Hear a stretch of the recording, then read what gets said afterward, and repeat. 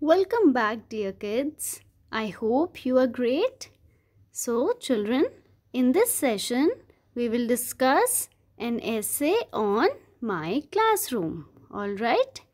So, students, as you know that it has been quite long that you have not gone to your classrooms, isn't it? So, let's go to the classroom.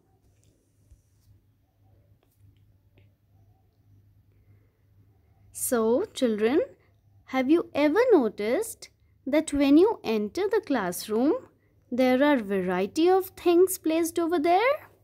So, we will describe some of those things to write an essay. Alright? Well, children, the first line will be, my classroom is very big. So, through this line, we are discussing about the size of the classroom, that it is very big. Alright? Next line is, it has 2 doors and 2 windows.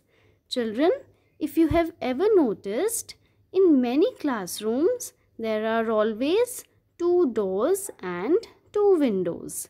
One in the beginning and other one at the back. Fine. Next line is, it is very airy. So, how does a classroom becomes airy?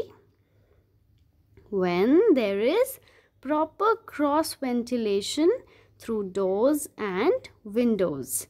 So, doors and windows allows air to let in and move out.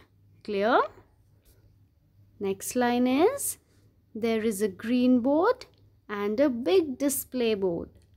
So students, if you have noticed, the chalkboard where your teacher writes is green in color.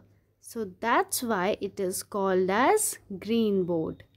Earlier, it used to be of black color. That's why we used to call it blackboard. Fine. So the name of the board will depend on the color of the board. I hope it is clear. Now, moving on to the last line, that is, we should keep our classroom neat and clean.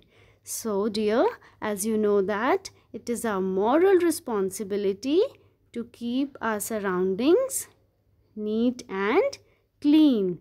Be it your classroom, your home, your playing and eating area, anything. Fine.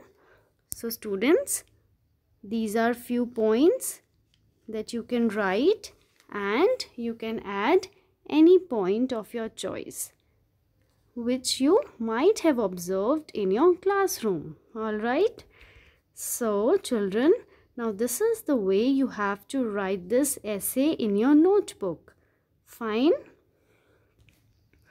Well, thank you children. God bless you.